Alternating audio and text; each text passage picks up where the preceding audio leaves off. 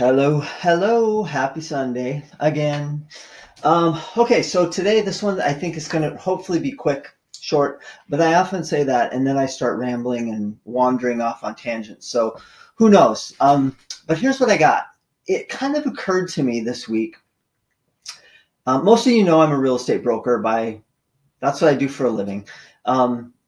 And it occurred to me this week that sometimes I'm so focused on looking for joy in those unexpected places that I forget to see it right in front of me. Like it's right there all the time. Now, this is an interesting thing to me because, and I guess it's a little unexpected. It kind of popped out of nowhere. Although I'm talking in circles here, it isn't out of nowhere either. So hang in there. I'm going to get there. I swear, I promise.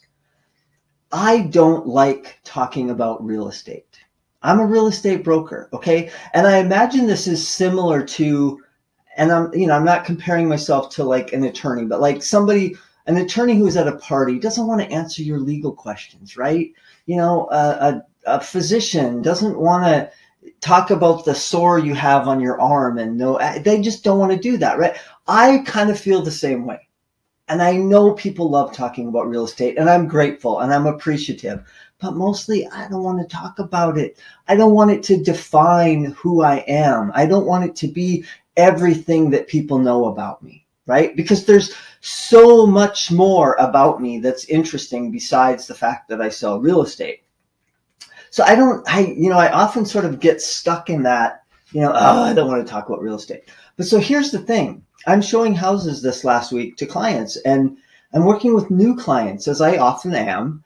But that process of getting to know people and how people are so different from each other is just incredible to me. I love it. And I love finding those ways to connect with people who are different. Like this couple and this client may react in one way to me interacting with them. Another client, totally different. They don't get it. They don't laugh at my stupid jokes that I tell because that's not who they are.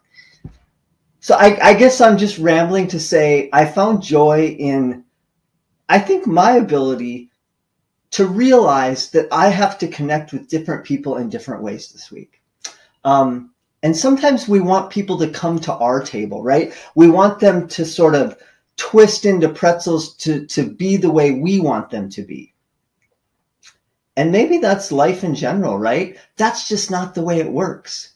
We have to, if we want people to accept us for who we are, we have to be able to accept them for who they are. So, I don't know. I think that was a little bit unexpected for me. I kind of knew it in the back of my brain, but I was reminded this week, and I'm super grateful for that. So that's my gratitude this week. I'm grateful that I have the ability to love and accept people for who they are in whatever space they're in. And I love that I can mold and adapt to them and appreciate who they are. So who's different than you? Who out there is someone who's not like you at all, and you sometimes struggle trying to understand who they are and what they think and how they behave?